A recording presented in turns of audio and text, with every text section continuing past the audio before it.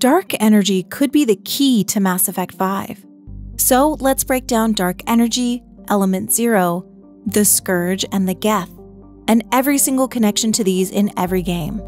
And then go over my theories related to how I think these could be involved in Mass Effect 5. First, here's everything you need to know about dark energy. And dark energy is something that already exists within our real world. It's a relatively recent discovery, so there's still a lot that is unknown about dark energy. But it's essentially a form of energy that is responsible for the accelerating expansion of the universe. Dark energy is also the dominant component of the universe, contributing to 68% of the total energy in the present-day observable universe.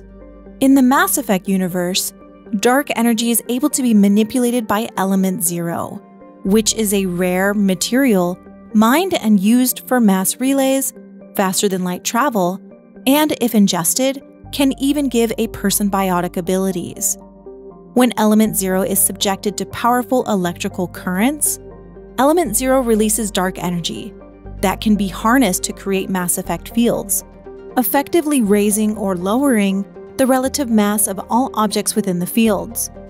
For individuals who can use biotics, ezo nodules and natural electrical impulses in their nervous system allow them to generate and wield dark energy biologically. When it comes to Mass Effect fields, element 0 can increase the mass content of space-time when subjected to an electrical current via dark energy, meaning that with a positive current, mass is created, and with a negative current, mass is decreased.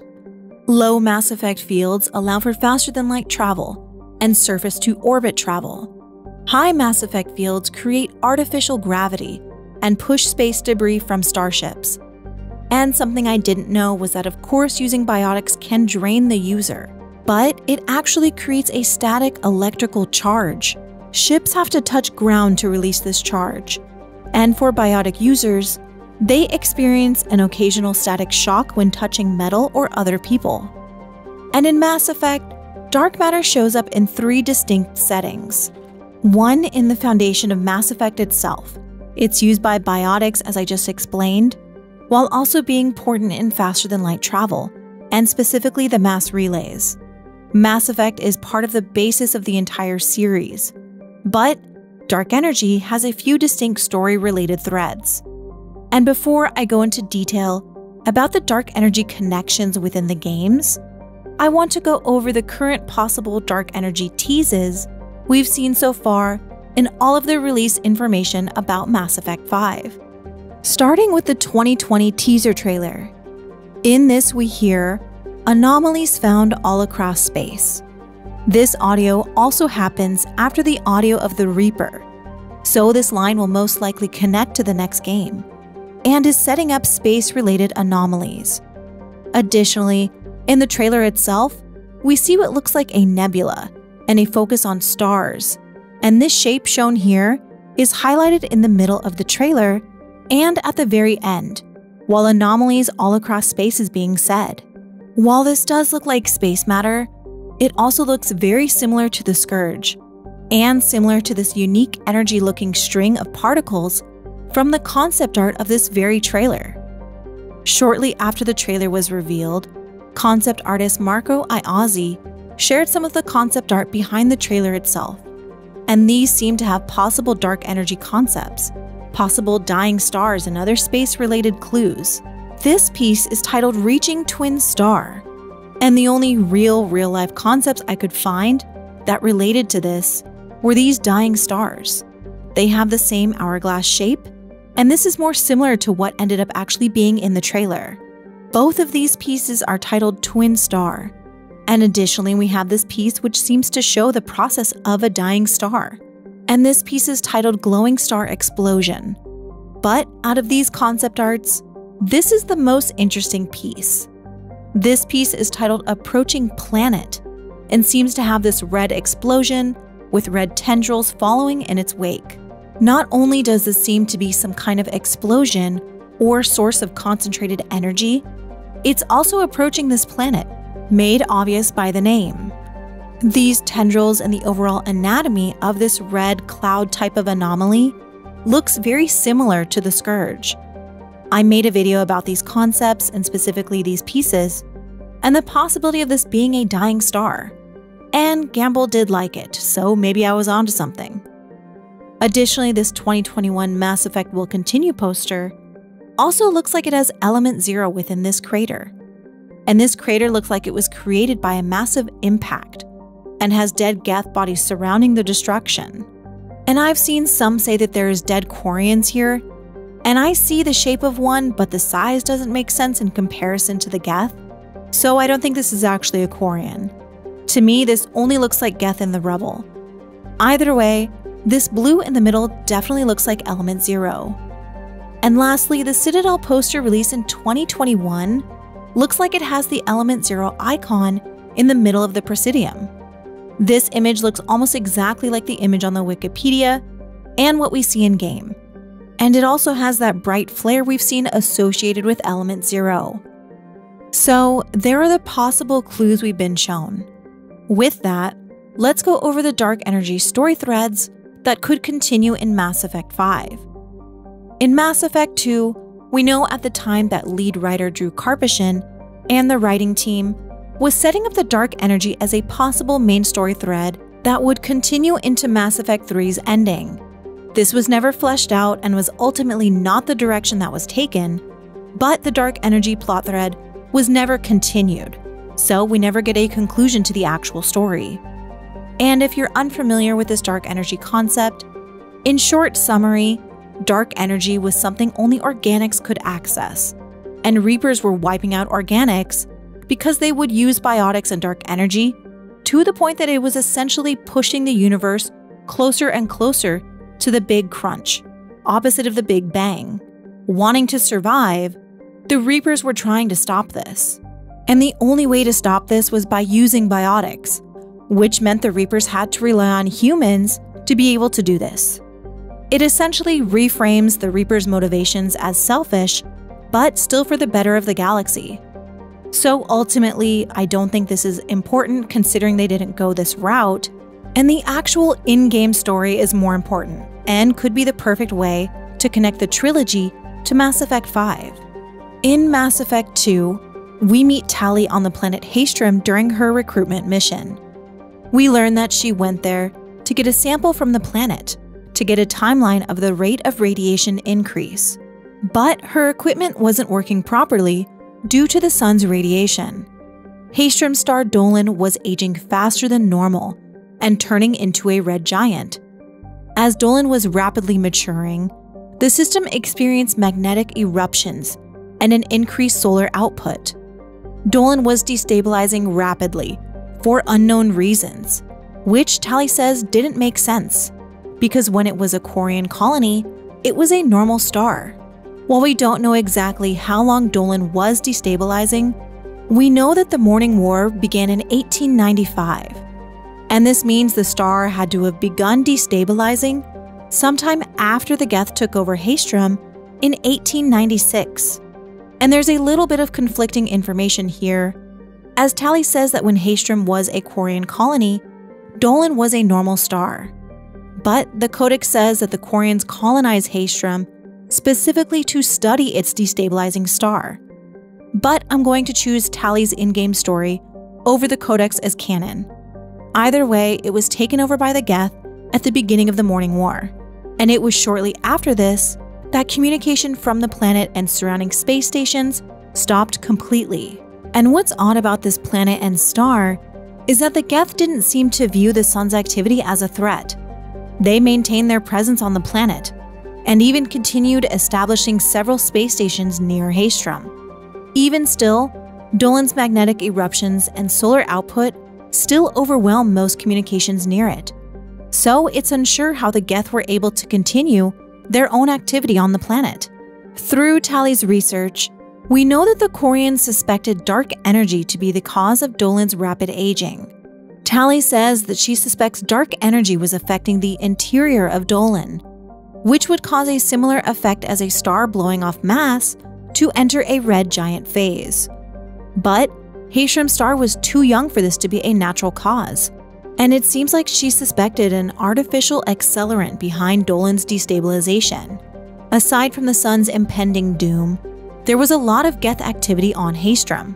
Spy probe scans indicate extensive orbital construction around Haestrom, housing thousands of geth platforms and an unknown number of geth software. It is not known how many geth are on Haestrom since the radiation interfered with scans. And based on scans and based on the geth's mining, refining, and fabricating activity on the planet, estimates suggest that Haestrom has roughly 20 more years of use before all of its resources are exhausted. And Tali was sent here by the Quarian Admiralty Board. So, this was causing enough of a concern that even Quarian leadership wanted it to be investigated. So much so to the point that they were even willing to risk the lives of all the Quarians that ended up dying on Haestrom. Additionally, in Mass Effect 2, we also meet Gianna Parasini again, and this time she's on Ilium. She tells us she is doing research due to recent hacking, and she wants to make sure they are external. She says a lot of people are suddenly interested in dark energy, and her bosses want to know if it's something to worry about. So it seems there was both an increase of people interested in dark energy to the point that there were several incidents of hacking to get information about dark energy. So Mass Effect 2 set up dark energy in more than one way, not only connecting to the larger Mass Effect universe, but also the geth, which we know are returning. Haestrom was not only dealing with the death of its star Dolan, but despite everyone else struggling to use technology near the planet because of this radiation, we know that the geth were unbothered by the radiation, and that whatever technology they had was able to be used, despite the radiation and interference from Dolan dying. They also made this planet a sort of super hub, storing thousands of geth units on the planet. And while we see Quarian architecture during Tali's mission, the geth were building all around the planet, and were continuing to build space stations. And for what reason, we have no idea. We have no idea why there were thousands of geth units here, or why this planet was chosen as a hub for the geth. Nor do we know how they were able to circumvent the radiation effects. We also know that Tali suspected that the cause of Dolan's destabilization was not natural, and that there could have been an artificial reason behind it. And like I said, there's a little bit of a contradiction of the timeline, but based on what Tali said, it seems that Dolan started destabilizing after the geth arrived. And we know that it was shortly after they seized the planet that communication was cut off. So there's a ton of possibilities here. This specific story thread connects the dark energy, the geth, the Quarians, and possible strange technology that we know the geth already had access to with their construction of the geth telescope. And I'll get more into that later, but aside from the story thread on Haestrom, Gianna Parasini's story thread was setting up a greater connection to prominent figures in the galaxy. And those prominent figures were desperately trying to get information on dark energy. And these were not the only two mentions of dark energy in Mass Effect 2. Another dark energy story thread set up in Mass Effect 2 in the Arrival DLC was around the mysterious object Rho, found in the Bahak system. During Arrival, Dr. Kenson tells us that she learns about the invasion from a device called Object Rho. Object Rho is a Reaper artifact discovered among the asteroids around the relay itself.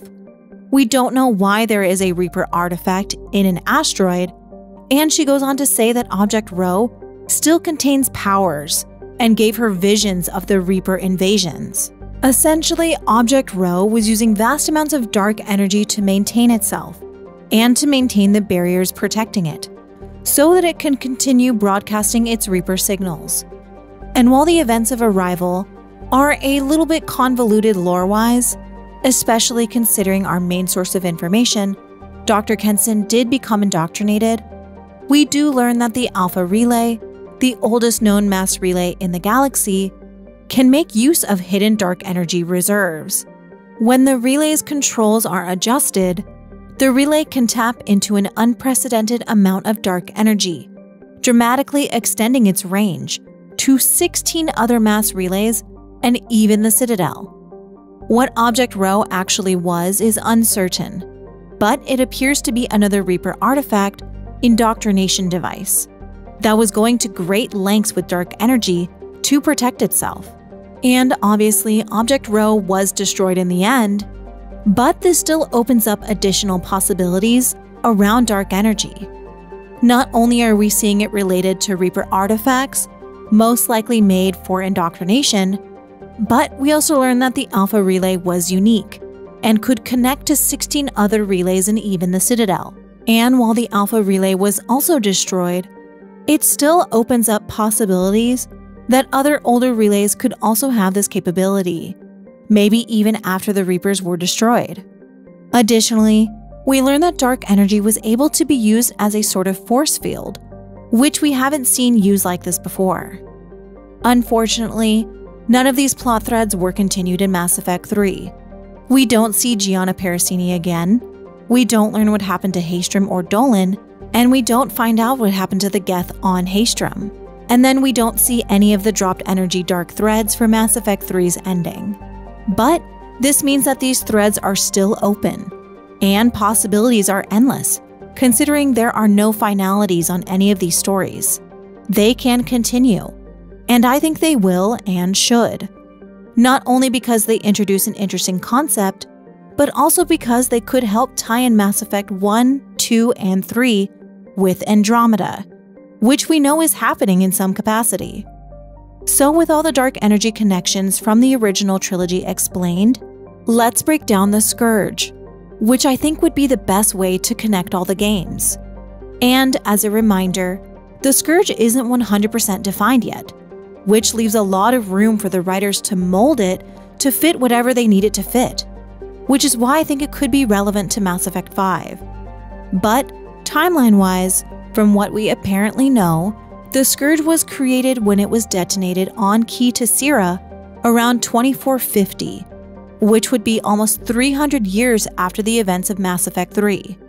So if we do get a jump in the timeline to Andromeda's 2819, then the Scourge would still be around. But if this next game takes place closer to the Reaper War, then from what we kind of know, the Scourge wouldn't be around just yet. But again, there are several ways they could write this, which I'll get into my theories later, but let's look at what the Scourge is actually speculated to be. In Andromeda, it is heavily speculated that the Scourge is composed of dark energy, and it is speculated that the Scourge is also of artificial origin. And while there's mostly speculation around the Scourge, it is confirmed to have element 0 within it. But even though the Scourge is suspected to be made of dark energy, it does not behave in the way that existing theories work with dark energy. And everything around the Scourge is still very much up for speculation and debate. While scientists in Andromeda were studying it, it was a new phenomenon that hadn't been seen before, and they had only been studying it for less than 2 years. And while the Scourge is heavily connected to the Angara, even to them it was largely a mystery. Some scientists believe that the Scourge is a dark energy phenomenon in the literal sense, meaning a form of energy that has no electromagnetic interaction and thus cannot be detected, hence the term dark, which is different from dark energy, which is actually tangible. According to the Codex, the Scourge is a term used to describe the huge and extremely dangerous phenomenon that has spread across the Helios cluster. It spreads in tendrils appearing to be some kind of expanding cloud, and this cloud affects everything within its surroundings, destroying starships that attempt to pass through or near it. Observations and data from the Nexus show that these Scourge tendrils are radioactive element 0 rich dust and debris. Within the tendrils, thousands of microscopic and unstable warps in space-time are constantly erupting. These distortions build up a charge in the EZO, causing uncontrolled mass effects that alter gravity.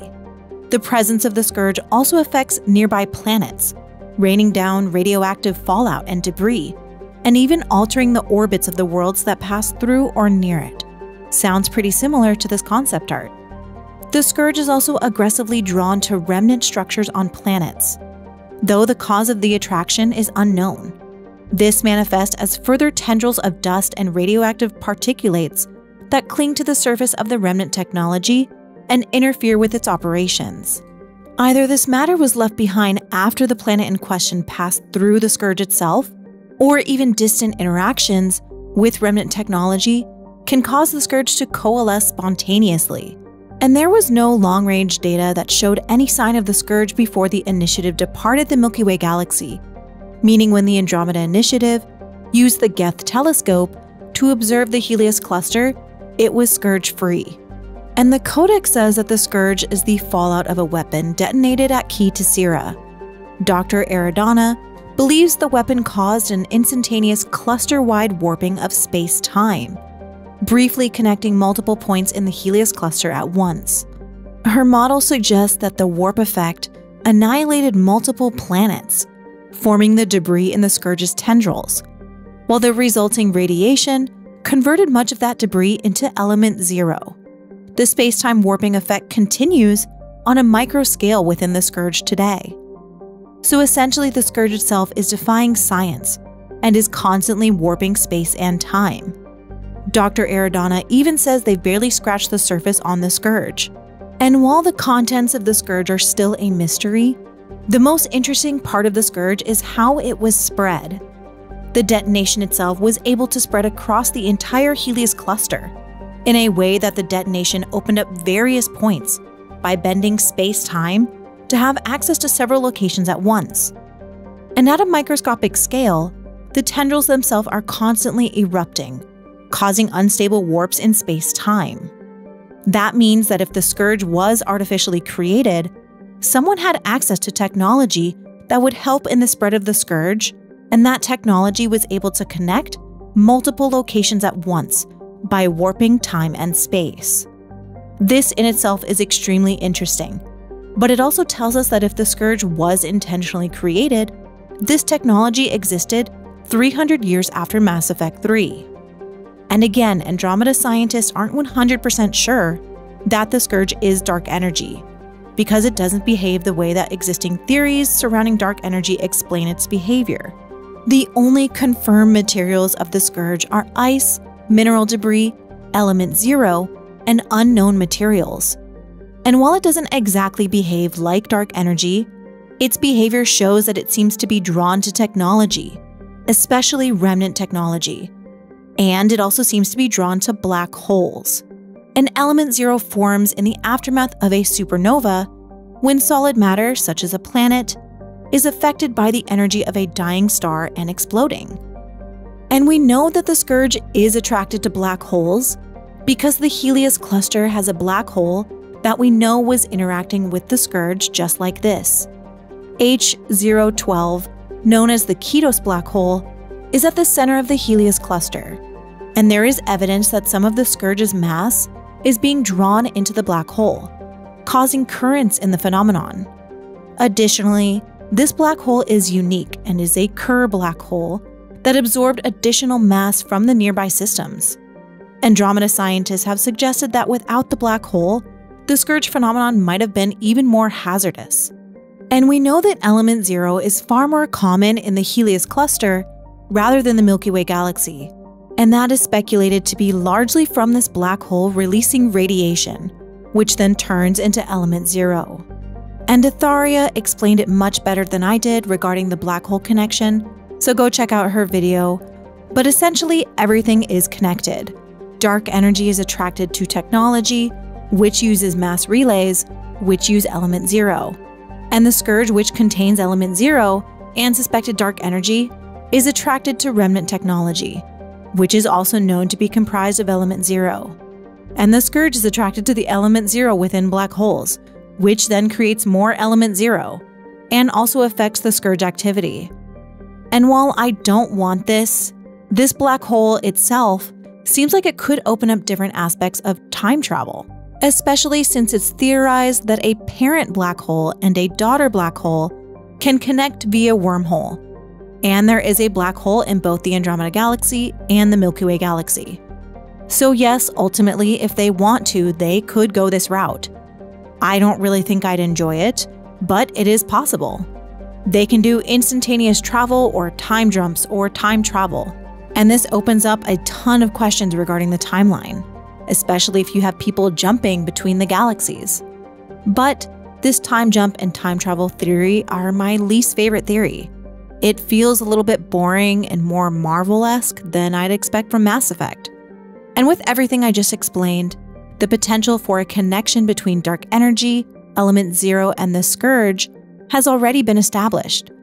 All of these three elements are all involved in time and space warping and direct travel, and all of them connect to element 0 as well. I truly do think that there are a million possibilities, story-wise, since everything about the dark energy, the scourge, the Jardan, and the geth are so open-ended that there aren't many constraints when it comes to forming new stories around the existing lore. And involving all of this, there is an even bigger mystery than what is the scourge. And that's, where did the scourge come from? As of right now, the current information that is known about the scourge is that it was supposedly released into the Helios cluster around 2450 after a powerful weapon was detonated on Key Tessera during some kind of conflict between the Jardan and an unknown race. Scans tell us that the Geln was teaching moves to whatever opposition the Jardan were facing. In one of the scans on Meridian, you learn that there was a race or individual known as Geln. The data, which is translated from Remnant language, says opposition's next moves learn from secrets from Geln. Take action, protect the work. Individual life is nothing. The machine of life is everything. So the Jardan were warring with some unknown race, and a weapon and possible artificially made scourge was intentionally spread throughout the entire Helios cluster due to whatever was going on with this war. So it seems like the Jardan were in control of the Helios cluster, there was some kind of major conflict going on, and then roughly 300 years before the initiative even arrived, the scourge is detonated because of this war. And I'll get more into the Jardan, the Geln, the Remnant, and their AI connections in my next video, so I'm mostly going to focus on the origin of the scourge here. But who is Geln, or who are the Geln? And does this point to the scourge and detonation of the weapon being intentional, as maybe as a way to protect the work? And was the Jardan taking action? Did they release the scourge to deter something from being in the Helios cluster?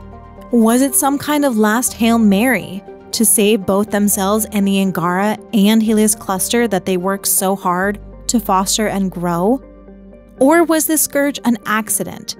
Was it made specifically to target the Jardan's remnant technology by a Jardan adversary? Was it released knowing it would negatively affect the Angara?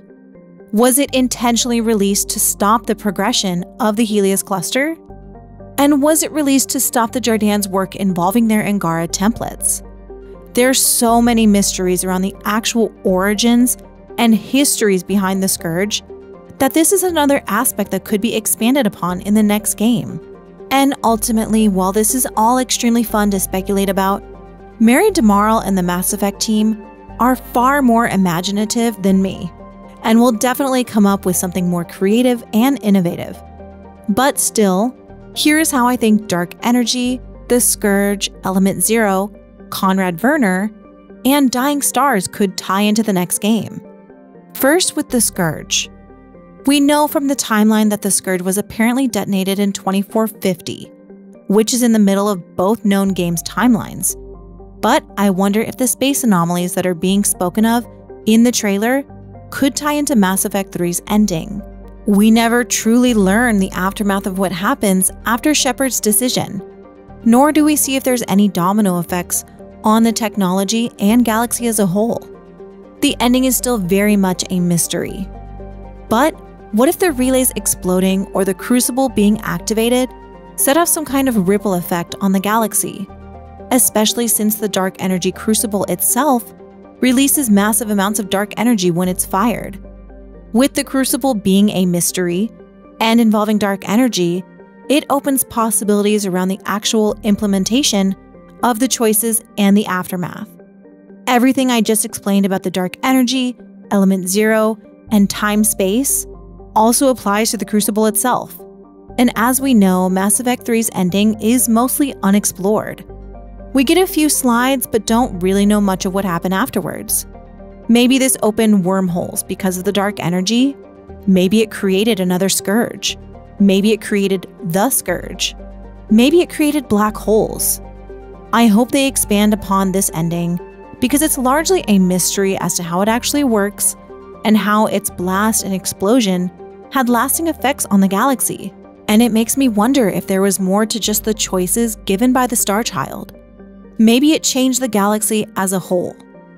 If synthetic is chosen, it would make sense things would be more affected because of the organics and synthetics merging. But in the Destroy ending, Hackett says everything can be rebuilt. But maybe it took years for them to discover anomalies. Or maybe Haystrom finally did die, and that resulted in some kind of dark energy surge, or another possible black hole. At the time of Haystrom's destabilization, the Geth were in control of the Far Rim. Not only were they monitoring the activity of Haystrom, but they also housed several of their Geth units there. Maybe after the end of Mass Effect 3, Shepard's choice determines what the Geth did with Haystrom, and if it even survives the ending choice. While I've said a million times, there's a ton of ways that the Geth could survive the Destroy ending. What if they didn't, and were then later reactivated? The Quarians did house Geths in their suits, and especially if you establish peace between them, they would be more inclined to help the Geth. They could have easily reactivated them, and then put their minds into Geth bodies, and they could essentially rebuild them. It would almost be poetic. Maybe the Angara found the Geth, or maybe the Jardan found them, and helped them rebuild, since I think the Jardan could have experience with synthetics. What if the Geth were using the Geth telescope to look into space and find these anomalies and knew about them before anybody else? What if the strange technology, in the technology that the Geth were using to circumvent the radiation from Dolan, was more dark energy technology? What if it had protective dark energy barriers just like Object Rho? What if their strange technology was also from an undiscovered species or even the Jardan? They were monitoring something, and they had access to unknown strange technology. And while from what we know of the current Geth telescope's findings, it was only being used as a telescope, but it was a real-time telescope. What if they were using the telescope to monitor dark energy, or found early traces of the Scourge or a similar dangerous material connected to anomalies all across space? What if they even found a way to leave the Milky Way galaxy with that strange technology that they had access to, and we just don't know that they were able to do this? What if they even made it to Andromeda? What if the Geth, who are definitely returning, help share their findings as a way to become accepted into the Citadel races and used it as a way of earning trust? The Geth we've seen don't look like anyone is afraid of them. They look like they're peacefully existing. This tells me a peace of some kind has been established with the Geth, or at least with this one. The Angara looks to be pointing at the Geth, but everyone else is pretty unaffected. So while this aspect is confusing, the Geth is still largely unbothered and unnoticed. And what if this Geth here next to this possible Ezo-filled crater died trying to help, died trying to discover something, or died trying to share their findings? It wouldn't make sense for them to be the antagonist again. I just don't see that being the case in Mass Effect 5. I think if anything, we will be helping them become established as a recognized race. And I can see all of these possibilities leaning into a more sympathetic view of the Geth to the other races. And I for sure think the Geth and their telescope will be involved in the next game, especially because this Mudskipper ship is labeled XT8, which is actually the name of a popular telescope.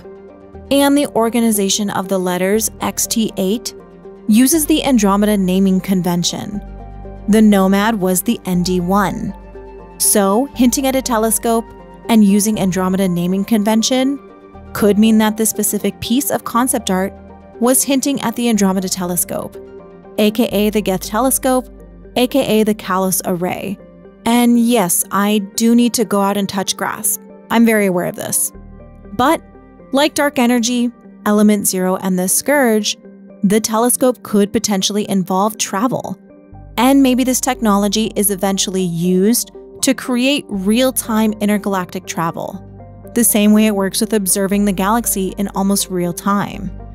And the geth's connection to AI is very important, as it relates to everything we know in Andromeda as well.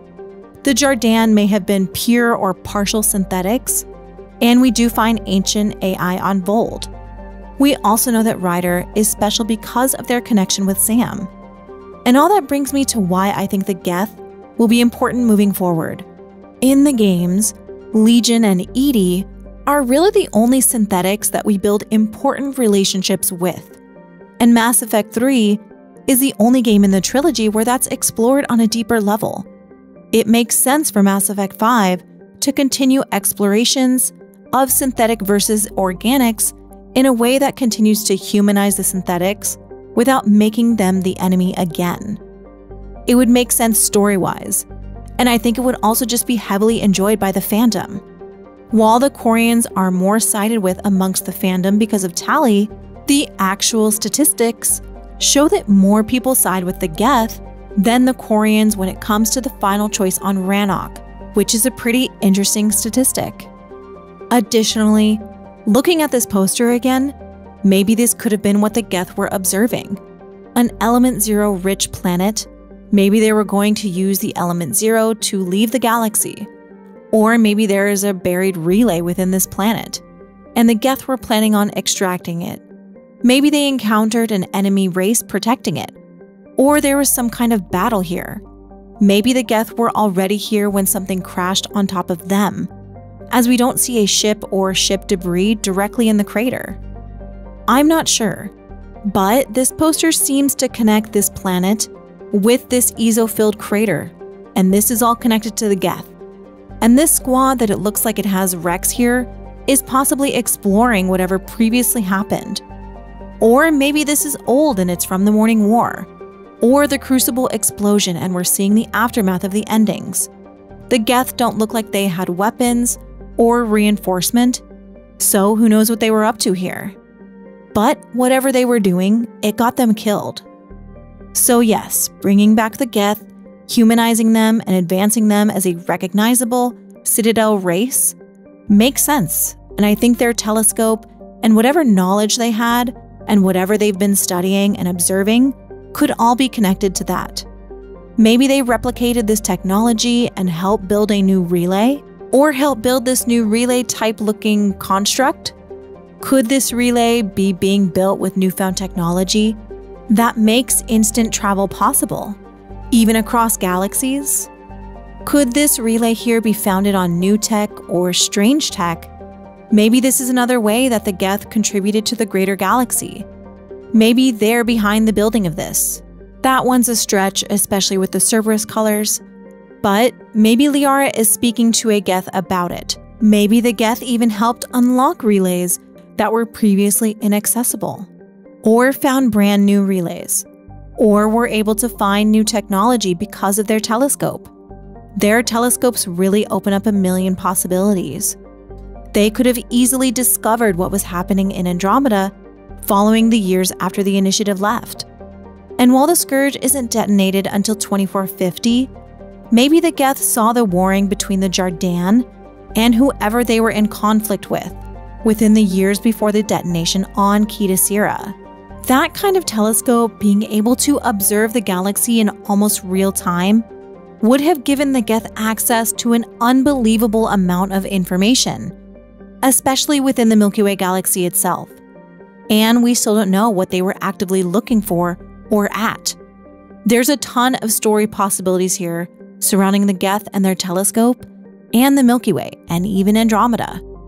And that brings me again to the Scourge. We know that Andromeda is being included in this game. It's undeniable. While it may not have a huge connection, I think there's a few obvious ways to connect the games, and that can make it feel more cohesive, and that starts with connecting the Scourge to dark energy. Like I said earlier, what if Dolan does go supernova and eventually becomes a black hole, and we see another Scourge-like event? What if this affects the Element Zero within the galaxy? What if the scourge was artificially created, and the geth were observing its creation or the race that created it?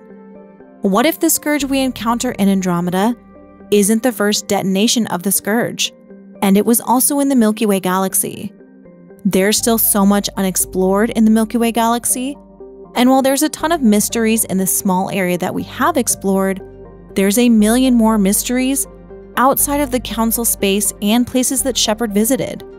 The team could easily make the scourge be something that was discovered in the timeline after the events of Mass Effect 3, and because of the time jump, could make it so that it originated in the Milky Way galaxy and then was detonated 200 or 300 years later in Andromeda. Dark energy, dying stars, and the scourge seem to be the most simple elements to focus on.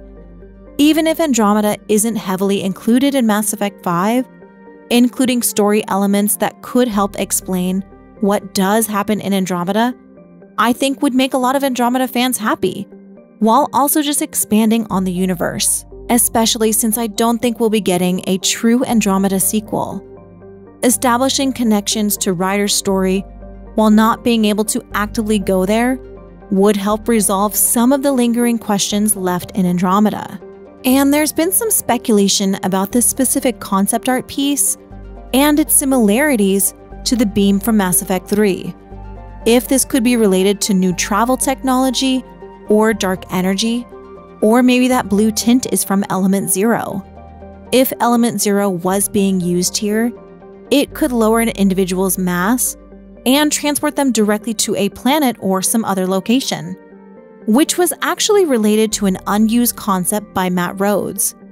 After Mass Effect 3's ending, he speculated that after synthesis, all the races would link to the nearest relay because of their new synthetic connection, and they'd be able to jump to any world that they chose, surface to surface. This effect would start changing their biology, and the biology of every being, and they would essentially merge far, far into the future into a similar race. This was his speculation and was never expanded upon, but if these are similar to the beams from Mass Effect 3, this could mean that this element of travel has been realized, and it would mean that direct travel is now possible. And we don't really know exactly how these beams worked anyways, since they were created by the Reapers, but expanding on the ending choice in Mass Effect 3, maybe this technology became accessible, or maybe this technology was already being used by the Geth and their strange technology. And part of what's so interesting is it looks like cars are headed directly towards the bottom of this beam. So maybe this is a transport hub, and these sky cars are traveling between worlds, and this is some kind of actual transport beam that can transfer sky cars and you don't need a faster-than-light ship. This could be an interesting way to utilize Reaper tech in the future while also advancing the Milky Way races. And from the 2022 teaser clip of the relay, we see some kind of anomaly across the screen. They seem to shimmer and slither across the video. Either this is some kind of intentional distortion to hide something on the feed, or this could be a ship or something being cloaked by new technology.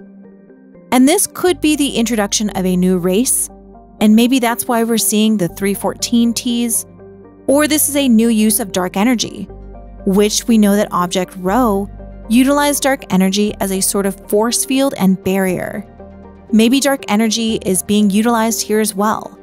This one is a bit of a stretch, but this distortion isn't really talked about a lot.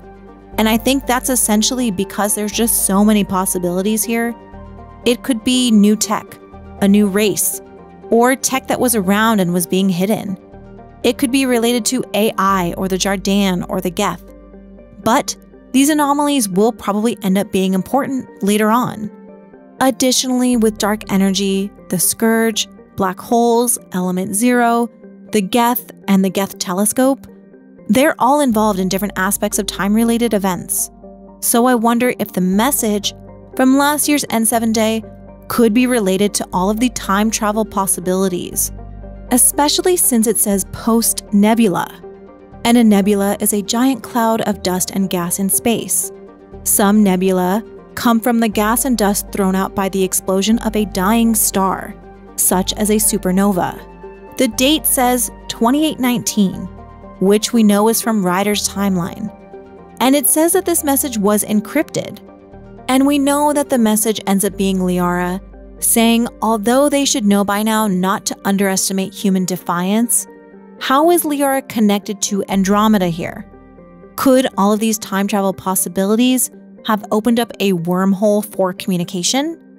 Could Liara's message have been sent to 2819, setting up a future return if the next game doesn't take place in Andromeda's timeline? Or maybe this audio was sent from Andromeda, since it does say Andromeda distress signal detected, year sent 2819. Maybe with all the possible time-space anomalies, this message is from the past. Or maybe Liara really is in 2819 and sent this message. But what's interesting about this is that when Gamble originally shared this quote, it was in the audio from the relay clip, where it sounds like Liara is either speaking to a geth or a geth is speaking while listening to Liara. So there's some kind of connection to the audio, the relay, the geth, and Liara, while also all connecting to Andromeda. And I also think that this piece of concept art could be connected as well. There was a security breach, and the warning tells us to contact Systems Alliance. The first access codes are accepted, and then we see the warning. So was this Liara hacking the system? Was the geth hacking the system? Was the N7 hacking the system? Would the N7 even need to if they were an N7? Wouldn't an N7 have access to Systems Alliance information? And additionally, the concept art that Gamble shared for N7 Day had this Liara quote, but the image looks like it's from a location from the original trilogy, not somewhere in Andromeda. We don't know of anywhere in Andromeda that had advanced to this level. If this Andromeda message was sent in 2819, did this message end up in some kind of wormhole, being sent to the past? This piece of information is very hard to put together because it being sent from Andromeda doesn't necessarily make sense with what we know. So there's a ton of questions here. And this being Liara in 2819, sending a message back to the Milky Way, maybe that is what is going on. But all the time and travel possibilities could be related to this quote, the concept art, and the relay that we hear the geth and Liara speaking over. And with a direct Andromeda sequel most likely out of the question, I think, I could see a ways to pull in Andromeda like this, or even setting up a future visit to the Andromeda timeline. And I think the Jardin could be the main key to the next game because of this reason. Aside from the dark energy and the scourge, they are the perfect tie-in between the two timelines and stories. And I'll explore that next time. But there's one more connection that I want to see return in some form, and that's Shepard's biggest fan. And you're probably wondering what Conrad Werner has to do with dark energy and Mass Effect 5. But while Conrad Werner is probably Mass Effect's biggest meme, and he has been a running joke for several years, you might not be familiar with his secret. He's actually a genius, and may very well be the key to Mass Effect 5's plot. So let's go over Conrad's connection to dark energy and how Conrad Werner helped build the dark energy crucible. First, let's talk about Conrad Werner. In Mass Effect 3, Conrad actually writes a dissertation about dark energy and gives it to Shepard, which counts as a war asset. The codex entry in the game says published years ago by Dr. Conrad Werner, this doctoral dissertation on xenotechnology is a lengthy but intriguing argument that dark energy causes a minute but empirically observable difference in the passage of time. Hotly debated when first published, the paper's theory is supported by recent data. The dissertation illuminates several instructions left by the Protheans on how to build the crucible. So essentially, Conrad wrote an entire dissertation about how dark energy causes a small but observable passage of time, and he was ahead of the times with his knowledge.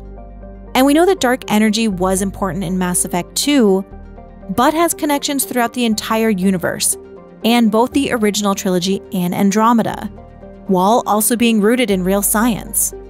And it seems like at the time of Conrad's dissertation being published, it was very debated and unsupported. But new data changed, and it is now supported by recent data, which means more scientists were beginning to also research dark energy and its connection to the passage of time, and agreed with Conrad. And while Conrad Werner might be an annoying superfan who romanticizes the Spectre program to the point that he becomes an insufferable idiot and goes so far as to steal an N7 armor set to impersonate Shepard, he's actually a good dude. Well, if you do the Paragon route with him anyways. In Mass Effect 2, he even starts a charity for refugees and orphans called Shepherds. He tells Shepard in Mass Effect 3 that he spent almost all of his money getting the children off-world to save them from Reaper attacks. So while he may be an idiot, he also has a big heart. In his quest to both help the galaxy and help Shepard, he even stupidly joined Cerberus due to Shepard's affiliation. After being set straight by Shepard on the Citadel, he agrees to help and reveals that he has a doctoral degree in xenoscience. And then he sends Shepard a copy of his dissertation on dark energy. He also goes so far as to help you with ancient tech schematics to help with the Crucible.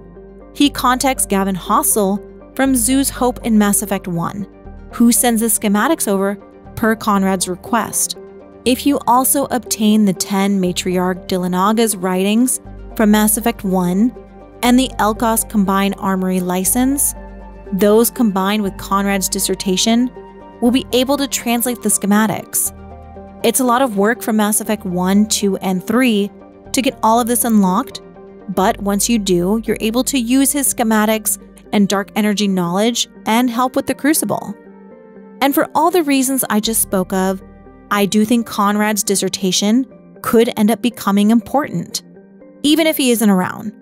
Dark energy could be one of the most logical ways to connect the two games, while also bringing back a thread that fans want continued. So yes, I hope we see Conrad return for the memes and for the chance that his dissertation might be an important piece of lore for the next game. But it's also important to remember that there are many pieces to even get this outcome. You have to Paragon Conrad for all 3 games. You have to find all 10 Matriarch writings. You have to help Gavin Hossel, and you have to have helped Jenna in Mass Effect 1, or Conrad is shot dead by the Cerberus agent in Mass Effect 3. Conrad can die in every game. If you're interested in seeing every choice and outcome, check out Big Dan's video that I've linked below. And I do also wonder if he and Jenna finally got together and he actually has a real wife. Obviously, he'd only be able to return in the next game if it takes place close to Mass Effect 3, or if he is put in some kind of cryosleep, which I would find very unlikely, but his sister did go into cryo to make it to Andromeda, so who knows. And a fun fact about Conrad Werner is that there is a theme park attraction called Mass Effect New Earth, and in the attraction, Conrad is actually the captain of the ship, and he's taking the riders to Terra Nova. The ride has been around for several years, so at this point, Conrad has actually been around longer than Shepard. And I also just want to say that all of this is pure speculation, and I know how crazy with how much I've thought about all this that I sound. Please entertain my delusions, but at the same time, this is all just speculation. I 100% understand that everything that we're looking at is just clues and hints, and that things may change during development. So while speculating and theorizing is fun, it is just speculation and it is just theory crafting. And realistically, Mass Effect 5 is not coming out for a while. So we have a lot to theorize and a lot of time. But now that I've gone over my theories, I want to go over some theories that I asked for on Twitter. I saw this interesting theory about the geth contacting Meridian, and that opened up some additional thoughts. The Geth telescope could observe the Helios cluster in almost real time, but specifically in the time frame before the initiative left, and at that time it was free of the scourge, and the cluster itself was thriving. But it would have also meant that the remnant technology also wasn't around. The Angara were created centuries ago, long before the scourge and long before the initiative finds them. Could the Geth have made observations of the Angara, or even made contact with them? Could their synthetic origins allow them to transfer their unit to different platforms across galaxies, and then even rebuild their own bodies elsewhere? That is a super stretch, but it sounds kind of plausible. The Geth were barely explored, and I bet their technology, on top of whatever strange technology they had, would have opened up a ton of possibilities. And I wouldn't be surprised if they knew about other races and had far more knowledge of the entire universe than anyone else. I've also seen a lot of theories using dark energy to create a time travel situation in which Shepard is pulled in from a different spot on the timeline. And I don't think situations like this are possible unless they re-establish what already happened with a time travel loop, meaning essentially everything that happened was meant to happen, and what happened in the past was reinforced by something that happened in the future. So I don't see this really changing Shepard's outcome in a way that would make sense. And I've also seen the theory that the Milky Way galaxy and Andromeda galaxy's timelines could essentially coexist. And I think what I just said about the time travel loop applies to this as well. This concept cannot exist if it changes the timelines that have already been completed. I just have no idea what this could do to the timeline. So I don't know how this could even be possible. Nor do I think development-wise that this is even feasible. They'd have to build 2 entire games, 2 protagonists and both sets of companions, 2 ships, all the additional worlds. That sounds like an unreasonable amount of development resources. So I just don't think that this is happening. I've also seen time travel theories related to the lost Quarian Ark. And since the Quarian Ark is possibly Ark 6, maybe even the Quarian Ark was lost in a wormhole or got sucked into time travel, or something else along those lines where it moved along the timeline. I don't really see that happening, but the last confirmed message from the Kilasia was in 2753, and nothing else is known after that. So again, this is another concept that could be explored, but if it's near the timeline of Mass Effect 3, time travel or wormholes would have to be used to connect the Ark. I've also seen a lot of theories about possible time dilation, which could be possible with all the dark energy, element 0, and space-time issues between dark energy and the Scourge. But I do think if they do this, it would maybe feel a bit too similar to Exodus, which is heavily focusing on time dilation as their main core concept. So maybe, but again, I still don't really know how I feel about time travel, wormholes, or time dilation in Mass Effect. And finally, the last concept I want to cover is that the 2 galaxies will collide in the future. And I don't think this is happening because this isn't speculated to happen for 5 more billion years. There would have to be an insane amount of activity to cause something this major to happen and speed up the process that much. And I think there would also be a lot of casualties in both galaxies if this happened. And with both galaxies having black holes, scientists have little knowledge of what would actually happen. But aside from the several impacts and reorganizing of planets, they suspect the solar system would be largely unharmed, but the night sky would be drastically altered. And the Milky Way galaxy is already thought to have consumed more than a dozen galaxies over billions of years. So while the Milky Way is always changing, I don't see this happening in Mass Effect. Both universes are distinct and carry their own stories, and I just don't see a reason to combine them. They each have unique distinctions and histories, and I think it removes some of the mystery of the galaxy if you just combine them.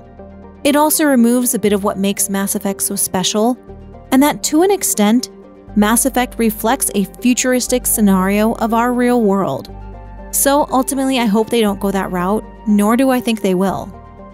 So here are all my dark energy theories and a few from some of you. And there's also still a lot to explore about the dark energy and scourge potentials that have more connections to the Jardan and their history. And I'll go more into that into my deep dive into my Jardan video. But what do you think about all these theories? Which one stands out to you the most? And which ones would you like to see in Mass Effect 5? And do you have any theories that I didn't cover? And if you're still here, just know that I am not going anywhere. There was quite a bit of negativity about Mass Effect 5 still being in pre-production, which honestly shouldn't have surprised anyone since we knew this back in August. But regardless, I'm here for the long haul. I have several more Mass Effect videos in the works, and while we wait for Mass Effect 5 to come out, I'll still be covering other games, such as Exodus and Humanoid Origins' upcoming IP. And thank you so much for watching my videos. I'm actually going to be doing a giveaway of some of the Mass Effect stickers I've designed. Just leave a comment with the word stickers in it to enter. And if you want to learn more about the Geth telescope, here is a video breaking down everything that we know, as well as a theory about dying stars and dark energy. Check these out and let me know what you think. And a special thank you to my channel members. Thank you for all your support, and see you next time.